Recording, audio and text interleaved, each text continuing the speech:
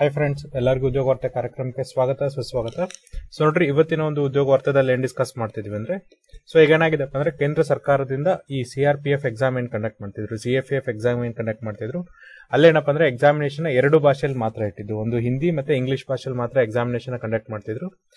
ಆದ್ರೆ ನೋಡ್ರಿ, ಇತ್ತೀಚೆಗೆ ಏನಪ್ಪ ಅಂದ್ರೆ ಎಲ್ಲಾ ರಾಜ್ಯ ಸರ್ಕಾರದವ್ರು ರೆಕಮೆಂಡೇಶನ್ಸ್ ಮಾಡಿರೋದ್ರಿಂದ, ಆಮೇಲೆ ಎಲ್ಲಾ ರಾಜ್ಯದಲ್ಲಿ ಏನಪ್ಪ ಅಂದ್ರೆ ಸ್ಥಳೀಯ ಭಾಷೆಯಲ್ಲಿ ನಮಗೆ ಎಕ್ಸಾಮಿನೇಷನ್ಗೆ ಅನುಕೂಲ ಮಾಡಿಕೊಡ್ರಿ ಅಂದ್ರಿಂದ ಈಗ ಕೇಂದ್ರ ಸರ್ಕಾರ ಏನ್ ಮಾಡಿದೆ ಅಂದ್ರೆ ತನ್ನ ನಿರ್ಧಾರವನ್ನ ಪ್ರಕಟಿಸಿದೆ.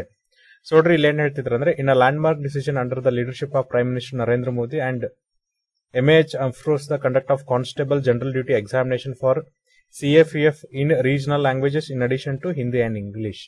ಅಂದ್ರೆ ಈಗ ಏನ್ ಮಾಡ್ತಿದ್ರು ಅಂದ್ರೆ ಮಿನಿಸ್ಟ್ರಿ ಆಫ್ ಹೋಮ್ ಅಫೇರ್ಸ್ ಮತ್ತೆ ಪ್ರೈಮ್ ಮಿನಿಸ್ಟರ್ ಅವ್ರು ಏನಪ್ಪ ಅಂದ್ರೆ ಒಂದು ಪರ್ಮಿಷನ್ಸ್ ನ ಕೊಟ್ಟಿದ್ದಾರೆ. ಮಿನಿಸ್ಟ್ರಿ ಆಫ್ ಹೋಮ್ ಅಫೇರ್ಸ್ ಒಂದು ಪರ್ಮಿಷನ್ ನ ಕೊಟ್ಟಿದ್ದಾರೆ. ಏನಪ್ಪ ಅಂದ್ರೆ ಕಾನ್ಸ್ಟೇಬಲ್ ಜನರಲ್ ಡ್ಯೂಟಿ ಎಕ್ಸಾಮ್ ಏನಿದೆ, ಆ ಎಕ್ಸಾಮ್ ಅನ್ನು ಏನಪ್ಪ ಅಂದ್ರೆ ಇಂಗ್ಲಿಷ್ ಹಿಂದಿ ಜೊತೆಗೆ ಏನಪ್ಪ ಅಂದ್ರೆ ಸ್ಥಳೀಯ ಭಾಷೆಗಳಲ್ಲೂ ಕೂಡ ಕಂಡಕ್ಟ್ ಮಾಡಬೇಕು.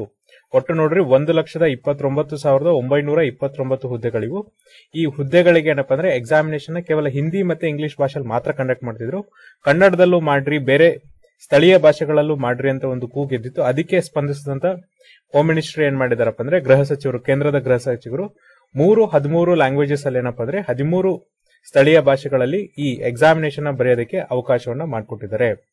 This historical decision has been taken at the initiative of home minister and minister of cooperation Shri Amit Shah to give the ಇಂಪಿಟಸ್ participation of local youths in CAPF and encourage to regional languages.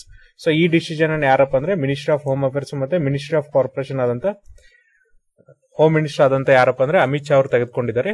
The question paper will be set in 13 in regional languages. So ನೋಡ್ರಿ, ಈಗ ನೀವು ಈ question paper ಏನೇನಪ್ಪ ಅಂದ್ರೆ ಕೇವಲ ಹಿಂದಿ ಮತ್ತೆ English ಅಲ್ಲಿ ಮಾತ್ರ ಇರಲ್ಲ, ಬದಲಾಗಿ 13 ಸ್ಥಳೀಯ ಭಾಷೆಗಳಲ್ಲಿ ಮಾಡ್ತಾರೆ.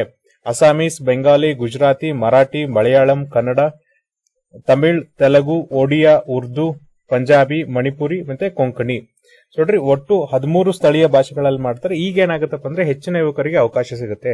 ಯಾಕಂದ್ರೆ ಕರ್ನಾಟಕ ರಾಜ್ಯದಲ್ಲಿ ಬಹಳಷ್ಟು ಜನ ಏನಪ್ಪ ಅಂದ್ರೆ ಕನ್ನಡ ಮಾಧ್ಯಮದಲ್ಲೇ ಓದಿರೋದ್ರಿಂದ ಸಡನ್ ಆಗಿ ನಿಮಗೆ ಎಕ್ಸಾಮಿನೇಷನ್ ಇಂಗ್ಲಿಷ್ ಮತ್ತೆ ಹಿಂದಿಲಿ ಬರೀಬೇಕಾದ್ರೆ ಕಷ್ಟಕರ ಆಗುತ್ತೆ.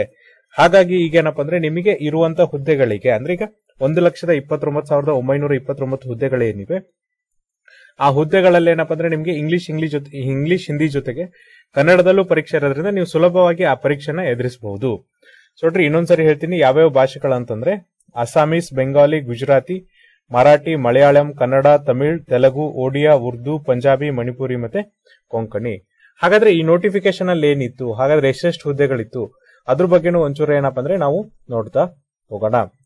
ನೋಡ್ರಿ, ಇಲ್ಲಿ ಏನಪ್ಪಾ ಅಂದ್ರೆ ನಿಮಗೆ ಮೊನ್ನೆನೇ ಇದ್ರ ಬಗ್ಗೆ ಡಿಸ್ಕಸ್ ಮಾಡಿದ್ದೆ.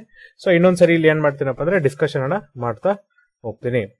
ನೋಡ್ರಿ, ಇಲ್ಲಿ ಎಲಿಜಿಬಿಲಿಟಿ ಆಮೇಲೆ ಎಜುಕೇಶನ್ ಕ್ವಾಲಿಫಿಕೇಶನ್ಸ್ ಎಲ್ಲಾನು ಕೂಡ ನಾವೇನಪ್ಪ ಅಂದ್ರೆ ಡಿಸ್ಕಸ್ ಮಾಡ್ತಾ ಹೋಗೋಣ. ನೋಡ್ರಿ, ಇರುವಂತ ಹುದ್ದೆ ಯಾವ್ದಪ್ಪ ಅಂದ್ರೆ ಕಾನ್ಸ್ಟೇಬಲ್ ಜನರಲ್ ಡ್ಯೂಟಿ.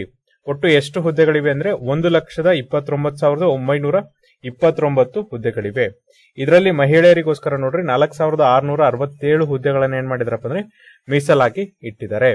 ಸೊ ಈ ಎಲ್ಲಾ ಹುದ್ದೆಗಳು ಯಾವ್ದಂದ್ರೆ general central service, group C, ನಾನ್ ಗೆಜೆಟೆಡ್, ನಾನ್ ಮಿನಿಸ್ಟ್ರಲ್, ಕಾಂಬಟೆಂಟ್. ಅಂದ್ರೆ ಇವು ಸೆಂಟ್ರಲ್ ಗವರ್ಮೆಂಟ್ ಅಲ್ಲಿ ಬರುವಂತ general central service, group C, ನಾನ್ ಗೆಜೆಟೆಡ್ ಹುದ್ದೆಗಳಾಗಿವೆ. ಈ ಒಂದು ಹುದ್ದೆಗೆ ಪ್ರತಿ ತಿಂಗಳು ಎಷ್ಟು ಸ್ಯಾಲರಿ ಕೊಡ್ತಾರಪ್ಪ ಅಂದ್ರೆ 21,700 ರೂಪಾಯಿಂದ ನಿಮಗೆ 61,100 ರೂಪಾಯಿವರೆಗೂ ನಿಮಗೆ ಏನ್ ಮಾಡ್ತಾರೆ ಅಂದ್ರೆ ಪ್ರತಿ ತಿಂಗಳ ಸಂಬಳವನ್ನ ಕೊಡ್ತಾರೆ.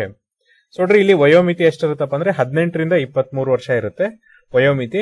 ಅದೇ ತರನ ನೀವೇನಂದ್ರೆ ಪರಿಶಿಷ್ಟ ಜಾತಿ, ಪರಿಶಿಷ್ಟ ಪಂಗಡದ ಅಭ್ಯರ್ಥಿಗಳಾಗಿದ್ರೆ 5 ವರ್ಷ ವಯೋಮಿತಿ ಸಡಲಿಕೆಯನ್ನ ಕೊಡ್ತಾರೆ. OBC ಅಭ್ಯರ್ಥಿಗಳು ಅಂದ್ರೆ ಇತರೆ ಹಿಂದುಳಿದ ವರ್ಗಗಳಿಗೆ ಸೇರಿದ್ರೆ ನಿಮಗೆ 3 ವರ್ಷ ವಯೋಮಿತಿ ಸಡಲಿಕೆಯನ್ನ ಕೊಡ್ತಾರೆ.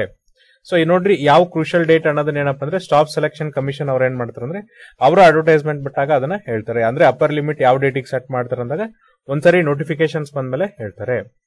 ಆಮೇಲೆ ನೋಡ್ರಿ, ಯಾರು ಫಸ್ಟ್ ಟೈಮ್ ಅಗ್ನಿವೀರ್ ಬ್ಯಾಚ್ ಇಂದ ಹೊರಗಡೆ ಬಂದಿದ್ರಲ್ಲ ಅವ್ರಿಗೆ ಏನ್ ಮಾಡ್ತಾರಪ್ಪ ಅಂದ್ರೆ ವಯೋಮಿತಿನ 5 ವರ್ಷ ಸಡಿಲಿಕೆ ಮಾಡ್ತಾರೆ. ಅದೇ ತರನಾಗಿ ನೆಕ್ಸ್ಟ್ ಬರುವಂತ ಬ್ಯಾಚಸ್ ಏನಪ್ಪ ಅಂದ್ರೆ 3 ವರ್ಷ ವಯೋಮಿತಿ ಸಡಿಲಿಕೆ ಇರುತ್ತೆ. ಅಂದ್ರೆ ಫಸ್ಟ್ ಬ್ಯಾಚ್ ಅಗ್ನಿವೀರ್ಸ್ ಏನ್ ಮಾಡ್ತಾರಪ್ಪ ಅಂದ್ರೆ 5 ವರ್ಷದವರೆಗೂ ವಯೋಮಿತಿ ಸಡಿಲಿಕೆ ಕೊಟ್ರೆ, ಬೇರೆ ಬ್ಯಾಚಸ್ಗೆಲ್ಲ ಏನ್ ಮಾಡ್ತಾರೆ ಅಂದ್ರೆ 3 ವರ್ಷದ ವಯೋಮಿತಿ ಸಡಿಲಿಕೆಯನ್ನ ಕೊಡ್ತಾರೆ. ಎಜುಕೇಶನ್ ಅಂಡ್ ಅದರ್ ಕ್ವಾಲಿಫಿಕೇಶನ್ಸ್ ನೋಡ್ರಿ, ಇಲ್ಲೇನಪ್ಪ ಅಂದ್ರೆ matrix or equivalent from board or university recognized by central government or state government or equivalent army qualification in case of ex-army personnel. Just ನೀವೇನಪ್ಪ ಅಂದ್ರೆ SSLC ಪಾಸ್ ಆದ್ರೆ ಸಾಕು. ನೀವು ಈ ಹುದ್ದೆಗೆ ಎಲಿಜಿಬಲ್ ಆಗ್ತೀರಾ. So ನೋಡ್ರಿ, ಅದು ಕೇಂದ್ರ ಸರ್ಕಾರ ಮತ್ತೆ ರಾಜ್ಯ ಸರ್ಕಾರದಿಂದ ಮಾನ್ಯತೆ ಪಡೆದ ಒಂದು ಬೋರ್ಡ್ ಇಂದ ಅಥವಾ ವಿಶ್ವವಿದ್ಯಾಲಯದಿಂದ ನೀವ್ ಏನ್ ಮಾಡಿರ್ಬೇಕಪ್ಪ ಅಂದ್ರೆ SSLC ಅಥವಾ ಮ್ಯಾಟ್ರಿಕ್ಯುಲೇಷನ್ ಅನ್ನ ಪಾಸ್ ಆಗಿರ್ಬೇಕು. ಇದ್ರ ಜೊತೆಗೆ ನೋಡ್ರಿ, physical and medical standard for the recruitment to the post of constable general duty in central reserve police force shall be applicable as per the scheme present by the central government from time to time. ಅಂದ್ರೆ ಕೇಂದ್ರ ಸರ್ಕಾರದವರು ಏನ್ ಹೇಳ್ತಾರೆ ಅಂದ್ರೆ ಯಾವ ತರನಾಗಿ ನಿಮ್ಮ physical ಮತ್ತೆ ಮೆಡಿಕಲ್ ಸ್ಟ್ಯಾಂಡರ್ಡ್ ಟೆಸ್ಟ್ ಇರ್ಬೇಕಂತ ಹೇಳಿ ಅದರ ಆಧಾರದ ಮೇಲೆ ನಿಮ್ಗೆ ಏನ್ ಮಾಡ್ತಾರಪ್ಪ ಅಂದ್ರೆ ಕಾನ್ಸ್ಟೇಬಲ್ ಜನರಲ್ ಡ್ಯೂಟಿಗೆ ಅವಕಾಶವನ್ನ ಮಾಡಿಕೊಡ್ತಾರೆ.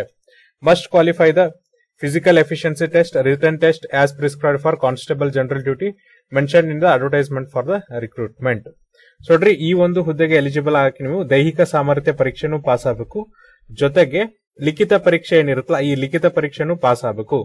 ಅವಾಗ ಮಾತ್ರ ನೀವೇನಪ್ಪ ಅಂದ್ರೆ ಈ ನೇಮಕಾತಿಯಲ್ಲಿ ಅರ್ಹರಾಗಿರ್ತೀರ, ಮತ್ತೆ ಈ ನೇಮಕಾತಿಯಲ್ಲಿ ನಿಮ್ಗೆ ಏನಪ್ಪ ಅಂದ್ರೆ ಉದ್ಯೋಗ ಭತ್ತೆ ಸಿಗುತ್ತೆ.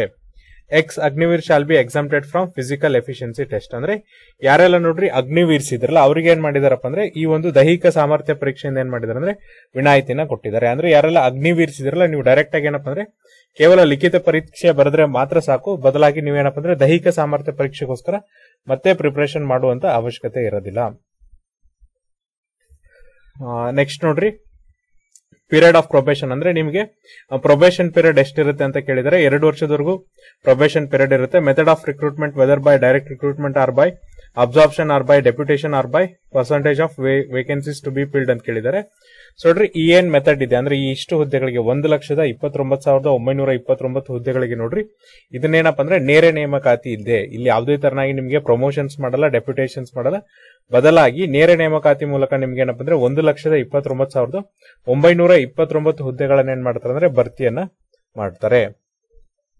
ಇಲ್ಲಿ ನೋಡ್ರಿ ಡೆಪ್ಯುಟೇಷನ್ ಇಲ್ಲ ಅಂತ ಹೇಳಿದ್ದಾರೆ. ಆಮೇಲೆ ನೋಡ್ರಿ departmental promotion committee exist, what is the composition ಅಂತ ಕೇಳಿದರೆ. ಸೊ ಅದೇನಿರುತ್ತೆ ಅಂದ್ರೆ ಡಿಪಾರ್ಟ್ಮೆಂಟಲ್ ಕಮಿಟಿ ಇದ್ರೆ ಅಲ್ಲಿ ಒಬ್ರು ಡೆಪ್ಯೂಟಿ ಇನ್ಸ್ಪೆಕ್ಟರ್ ಜನರಲ್ ಇರ್ತಾರೆ ಅಥವಾ ಕಾಂಬಟೆಂಟ್ ಇರ್ತಾರೆ ಚೇರ್ಮನ್ ಆಗಿ. ಅದಾದ್ಮೇಲೆ ಡೆಪ್ಯೂಟಿ ಕಾಂಬಟೆಂಟ್, ಅಸಿಸ್ಟೆಂಟ್ ಕಾಂಬಟೆಂಟ್ ಇರ್ತಾರೆ, ಇವರು ಮೆಂಬರ್ 1 ಮೆಂಬರ್ 2 ಆಗಿ. ಸೊ ಇದು ಏನಂದ್ರೆ ನಿಮಗೆ ಈ ಒಂದು ಕೇಂದ್ರ ಸರ್ಕಾರ ಪ್ರಕಟಿಸಿದಂತ 1,29,929 ಹುದ್ದೆಗಳಿವೆ, ಅದ್ರ ಬಗ್ಗೆ ಇರುವಂತ ಮಾಹಿತಿ. ಇನ್ನೊಂದು ನೋಡ್ರಿ ಖುಷಿ ವಿಚಾರ ಏನಪ್ಪ ಅಂದ್ರೆ ಮುಂಚೆ ನೋಟಿಫಿಕೇಶನ್ಸ್ ಬಂದಾಗ ಏನಾಗಿತ್ತು ಅಂದ್ರೆ ಜಸ್ಟ್ ನಿಮ್ಗೆ ಏನ್ ಮಾಡಿದ್ರು ಅಂದ್ರೆ ಇಂಗ್ಲಿಷ್ ಮತ್ತೆ ಹಿಂದಿ ಭಾಷೆಯಲ್ಲಿ ಮಾತ್ರ ಏನಿದೆ ಅಂದ್ರೆ ಈ ಎಕ್ಸಾಮಿನೇಷನ್ಗೆ ಅವಕಾಶ ಮಾಡಿಕೊಟ್ಟಿದೀವಿ ಅಂತ ಹೇಳಿದ್ರು. ಆದ್ರೆ ಈಗ ಏನ್ ಮಾಡಿದ್ರು ಅಂದ್ರೆ 13 ಸ್ಥಳೀಯ ಭಾಷೆಗಳಲ್ಲಿ ಏನ್ ಮಾಡಿದಾರಪ್ಪ ಅಂದ್ರೆ ಪರೀಕ್ಷೆಗೆ ಅವಕಾಶ ಮಾಡಿಕೊಟ್ಟಿರೋದ್ರಿಂದ ಸ್ಥಳೀಯವಾಗಿರುವಂತ ಜನರು, ಫಾರ್ ಎಕ್ಸಾಂಪಲ್ ನೋಡ್ರಿ ಕರ್ನಾಟಕದಲ್ಲಿ ಕನ್ನಡ ಮಾಧ್ಯಮದಲ್ಲೇ ಓದಿದಂತ ಅಭ್ಯರ್ಥಿಗಳಿಗೆ ಏನಪ್ಪ ಅಂದ್ರೆ ಇದರಿಂದ ಹೆಚ್ಚಿನ ಅನುಕೂಲಗಳಾಗುತ್ತೆ. ಯಾಕಂದ್ರೆ ಅವರಿಗೆ ಕನ್ನಡದಲ್ಲಿ ಓದಿ ಇಂಗ್ಲಿಷ್ ಮತ್ತೆ ಹಿಂದಿಲಿ ಎಕ್ಸಾಮಿನೇಷನ್ ತೆಗೆದುಕೊಳ್ಳೋದು ಸ್ವಲ್ಪ ಕಷ್ಟಕರ ಅನ್ಸುತ್ತೆ. ಹಾಗಾಗಿ ಕರ್ನಾಟಕದಲ್ಲಿ ನಿಮ್ಗೆ ಏನಪ್ಪ ಅಂದ್ರೆ ಕನ್ನಡ ಮಾಧ್ಯಮದಲ್ಲೇ ಪರೀಕ್ಷೆ ತೆಗೆದುಕೊಳ್ಳೋದ್ರಿಂದ ಈಸಿನೂ ಕೂಡ ಆಗುತ್ತೆ. ಇದರಿಂದ ಏನಾಗುತ್ತೆ ಅಂದ್ರೆ ನಮ್ಮ ಭಾರತದ ಆರ್ಮಿಯಲ್ಲಿ ಅಥವಾ ಭಾರತೀಯ ಸೇನೆ ಅಥವಾ ಇಂಡಿಯನ್ ಆರ್ಮಿಯಲ್ಲಿ ಏನಾಗುತ್ತಪ್ಪ ಅಂದ್ರೆ ಹೆಚ್ಚೆಚ್ಚು ಏನಾಗುತ್ತೆ ಅಂದ್ರೆ ಸ್ಥಳೀಯ ಯುವಕರಿಗೆ ಏನಪ್ಪ ಅಂದ್ರೆ ಅವಕಾಶ ಮಾಡಿಕೊಡುವಂತ ಒಂದು ಕೆಲಸವನ್ನ ಮಾಡಿದ್ದಾರೆ. ಸೊ ಇದು ಏನಪ್ಪ ಅಂದ್ರೆ ಇವತ್ತಿನ ಒಂದು ಉದ್ಯೋಗ ವಾರ್ತೆ. ನಾಳೆ ಮತ್ತೊಂದು ನೇಮಕಾತಿ ಬಗ್ಗೆ ಡಿಸ್ಕಸ್ ಮಾಡೋಣ. ಅಲ್ಲಿವರೆಗೂ ನೋಡ್ತಾ ಇರಿ ಉದ್ಯೋಗ ವಾರ್ತೆ ಕಾರ್ಯಕ್ರಮ. Thank you.